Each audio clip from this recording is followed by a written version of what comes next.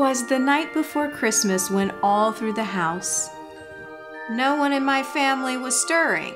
They stayed quiet as a mouse. The stockings were hung by the chimney with care, in hopes that Mom would handle everything. Damn it, don't you dare. The children were nestled, all snug in their beds, while moms all over the world are tearing their hair out of their heads. And Mama in her kerchief and Santa in a cap. Yeah, plenty of women wish they could take a long winter's nap. When out on the lawn arose such a chatter. Y'all, women are sick and tired of getting up to see what was the matter. Away to the window I flew like a flash to tear down the patriarchy and throw on my gold designer sash.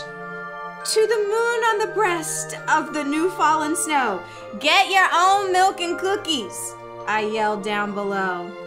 When what to my wondering eyes did appear but a group of women ready to slay atop 8 blinged out reindeer. With a badass driver so lively and quick, I knew in that moment, thank God, it wasn't dumbass Saint Nick. They made a scene from the sleigh and gave me a yell. Susan, let them jingle their own fucking bell. So down to the doorstep with my designer heels I flew. My husband tried to stop me, but I told him, deck yourself, boo. The world heard us exclaim as we rode out of sight. Unless we smash the patriarchy, all is not calm or bright. 'Cause women are not responsible for your holiday cheer. Wrap your own damn presents and have a happy fucking New Year.